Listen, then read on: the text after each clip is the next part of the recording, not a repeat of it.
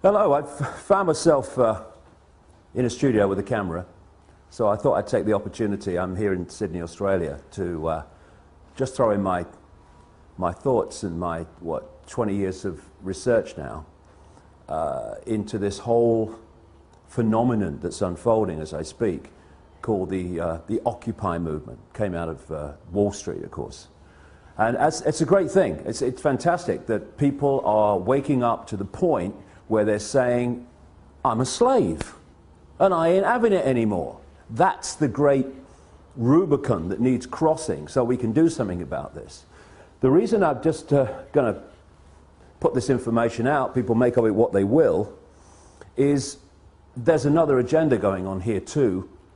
And if the genuine response to this grotesque enslavement of humanity in terms of finance and in terms of so many other things is going to be challenged effectively, then people need to get streetwise to what this other agenda is.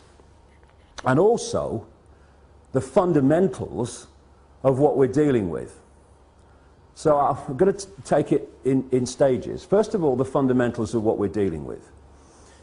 If anything is going to happen that's going to change this tyranny of global banking and global finance, then first of all, the way that money is created, or what passes for money is created, has to fundamentally change. If this doesn't change, nothing's going to change, because the power doesn't move. There's no change in the power dynamic of money creation, because people don't realize this in vast, vast numbers, that when you ask the question, how is money created, where does money come from, people have this kind of feeling, well, it's the government's in it. No. Overwhelmingly, massively overwhelmingly, it is not the government. It is private banks, which, if you do the research, owned by the same people under different names, the same network under different names.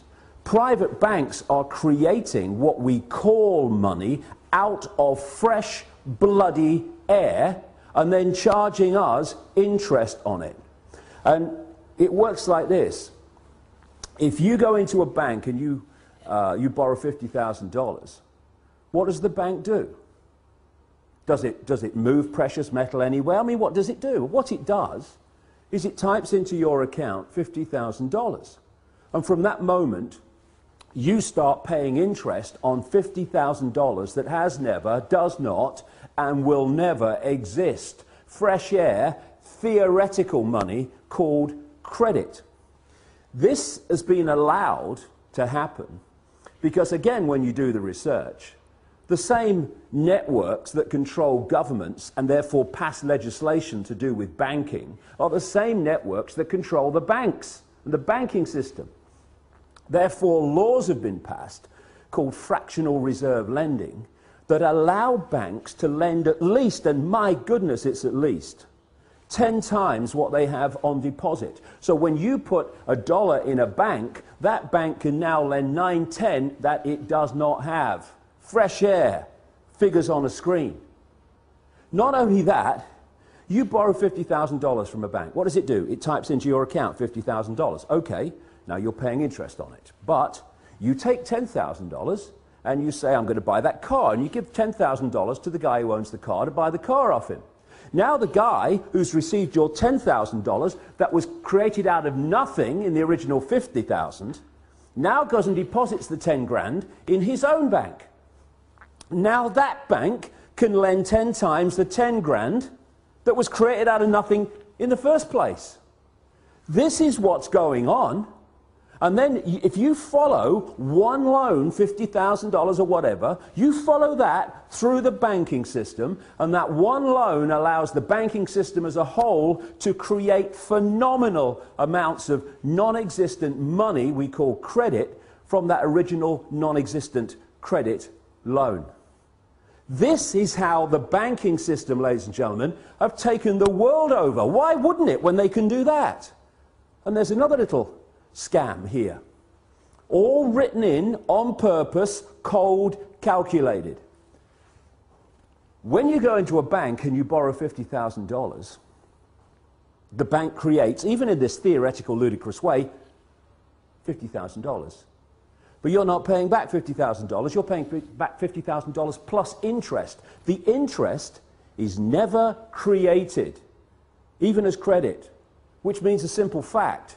At any point in time, coldly calculated, designed to be, there is never anything like enough units of exchange, money, in circulation to pay back all the principal on the debt and all the interest on the outstanding debt. Therefore, people losing their homes, losing their businesses, losing goodness knows what else that they've worked for, is built into the system. Now, when you have a boom and there's an expansion of this non-existent, ludicrous money called credit, then Peter pays Paul hides to a large extent the fact that we're in this situation where the outstanding debt cannot be paid back or even nearly paid back plus interest because there isn't the units exchange to do it. But when you go into a recession or a depression and there is a contraction of those ludicrous units of exchange in circulation, then it becomes blatantly obvious that there's not enough units of exchange to pay back all the interest on the debt and all the principal, and that's why you get this explosion, which we've got now, of people losing their homes, losing their businesses, losing their land, their farms, etc. And all these tent cities that are appearing around the world.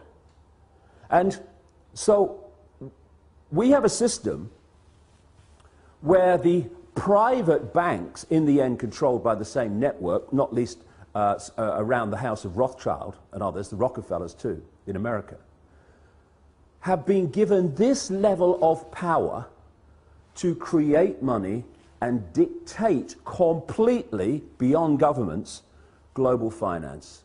And that's why they're able to create booms and busts at will.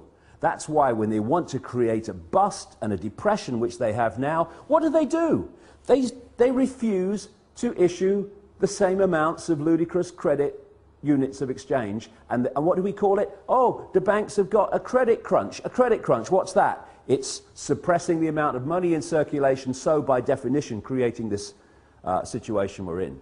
The whole money system has been designed from its creation to be a system of human enslavement and human control and human suppression. So first of all, any occupying protests around the world on the agenda has to be the end of private banks being able to create money out of fresh air on a computer screen and charge interest on it. Now here's a question. Why are governments, they're the government after all, don't they make the laws? I heard somewhere they did. Why are they not creating their own currency interest-free and circulating it interest-free? Therefore, it does the job it's supposed to do, which is to be a unit of exchange to overcome the limitations of barter. Why? I've said it already. Because the same networks that control the banks control the governments. And so the governments do not pass legislation saying, well, what are we borrowing fresh air money from the banks for, plus interest, and making the people have to pay in taxation all that stuff back? All we've got to do is create our own money interest-free, because you see, at the moment, the very unit of exchange which allows economic activity to happen is created at the very start as a debt by people borrowing money from banks called credit. It's a debt from the start, the very unit of exchange in the world. It's crazy, it's insane. Number two, that has got to go. No more governments, and we need to redefine what we see as government too. No government borrows money at interest from private banks. Ludicrous. Then there's another thing. Like I say, whether we have a boom or a bust is decided by this very banking system.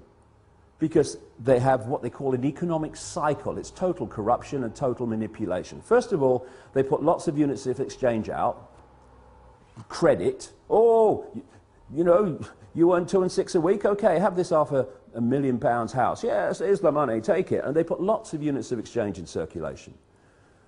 And there's a boom, manufactured, and when people are in a boom and they get confident about their jobs, they go into more debt, bigger house, a bigger car, all the rest of it. And then what they do at an optimum point, this is what they did in 2008, is they take or create an excuse to take money out of circulation. Now the economic activity generated by that amount of money in circulation is no longer possible. And we move over here, fishing line coming in now, to a depression or a slump. People do not lose their homes overwhelmingly because they don't want to work anymore. They lose their homes because there's not enough economic activity to generate the income to pay the mortgage. Companies don't go bust because they think it'll be a bit of fun. They go through a bust because there's not enough demand for their products at a time of a downturn when the money in circulation is being reduced. And what happens? The banks that have created this problem in the first place, they take the homes, they take the businesses, they take the land, they take the real wealth for having not been paid back money that has not, does not, and will never exist. This is the power that the governments, controlled by the same network, have given to the banks to control planet Earth. Anything that comes out of these Occupy protests that does not include demands, not taking no for an answer, this has got to go, it's going to change nothing.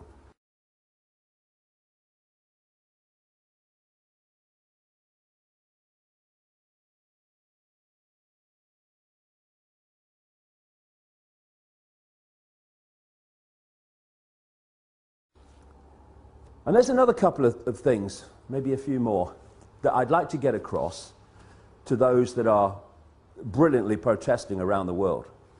Because there's nothing more manipulatable than genuineness that isn't streetwise. And what we need to do, if we're going to really bring an end to this outrageous, inhuman nonsense, is we have to get streetwise pretty damn quick. Because there are people, vultures, flying around, flitting around these protests, not least in Wall Street, trying to direct it in a certain direction that will make the world more enslaved and more unjust than it is now. There's certain coordinates, 3 will do in this presentation, if you like. 1, where does this network behind the banking system and behind governments and behind the transnational corporations, where does it want to take us? Okay? Well, simple. It wants total control over the entire human race, mentally, emotionally, physically, and financially. And to do that, and there's a few, compared with the 7 billion global population, there are a handful of people at the core of this in full knowledge of what they're doing. They have to constantly centralize decision-making. Because the more you centralize decision-making, the more power the few have over even greater numbers of people. The other thing that goes on is the more you centralize power, the more power you have centrally to centralize even quicker. So the process of centralization of power, it's been given a word now for a long time called globalization. This can move quicker and quicker and quicker through this process of centralized power, more power to centralize even quicker. What they want to create, I've been writing about this now for nearly 20 years, is they want a world government that would dictate all laws, apart from a few local things. All the major laws will be dictated by this world government, just as the European Union dictatorship now dictates something like 75% of the laws that are passed in Britain. They want a world government then that would dictate to everybody on the planet. They want a world central bank that would dictate all global finance to every what is now countries, though they want to break them up into regions. They want a world army to impose the will of the world government on anyone that doesn't want to accept it. That's what NATO is now. You know, when they're justifying bombing whole cities of civilians on the pretext of protecting civilians, and they say, the world community has decided, we have GH, and the international, that's code for world government. And when they then say, we're going to bring NATO in because the world community has decided, no, actually, America, Britain, France, and one or two others have bloody decided, and Israel. They are talking about NATO as a world army. The idea of this structure, where they want to take us, is to have a world government that says, these people, or this group, or this, what is now a country, is not accepting our diktats, send the boys in. And that's what we've seen in Libya. That's what they're trying to bring in Syria. That's what we're seeing increasingly around the world. The international community has decided, send the boys in. NATO, de facto world army. International community, G8, de facto world government. We're seeing it being moved into place. They want a world single electronic currency that would replace all other currencies. No more cash. So now you go into a shop or something, you hand over electronic money, a credit card. The computer says, no, won't accept your card. You least now, still, although it's going out of circulation at an extraordinary rate, you can still say, okay, I'll pay cash. What about when there's no cash and that computer says no to your credit card or your microchip as it's designed to be eventually? That's deciding if you purchase or not. It's all about control. And so they want this world currency, and that's what we're seeing in Europe now. People say, oh, the euro's not working. Look. No, it's not. You know why? Because it's not supposed to work. It's just a stepping stone. You had all those currencies in Europe, in Italy, in France, all these different currencies. They wanted on the process of getting to this world currency to get rid of them. So they replaced them all, nearly all of them anyway, with the euro. Now all those currencies in one fell swoop gone. Now we're down to one in Europe, in most countries, the euro. So now what do? They want to make the euro not work as the next stage of getting more and more into this, towards this one world currency. So, another thing to mark the card for anyone involved in these Occupy protests, if any suggestion comes along that we should go to some form of world government, or to, and they're even talking about it now, to a world central bank and all this stuff, no, no, no. Listen, it's centralization of power in this world that has got us into this mess. If you have diversity of decision-making, there's so many points of decision-making, no cabal at the center can dictate that or manipulate that on anything like the scale that it can when you have centralization of power. So we've got the European Union, we've got the, which is a fascist dictatorship or communist dictatorship, whichever we want to call it. We've got this single currency and all the rest of it, all this economic disaster in Europe, all manipulated on purpose, as it is in America and elsewhere. And I'm seeing people say, well, the answer to all the problems caused by this constant centralization of power, we need more centralization of power. Let's go to a world level now. And yet, as I've shown in my books for 20 years, this is exactly what the plan has been all along. And if we're not very, very careful, many of the Occupy protesters are going to be manipulated, unless they get streetwise about the game and how it's played. They are going to get manipulated into accepting, even demanding, a solution to a problem that is going to make the problem even worse and the enslavement of humanity even more extreme.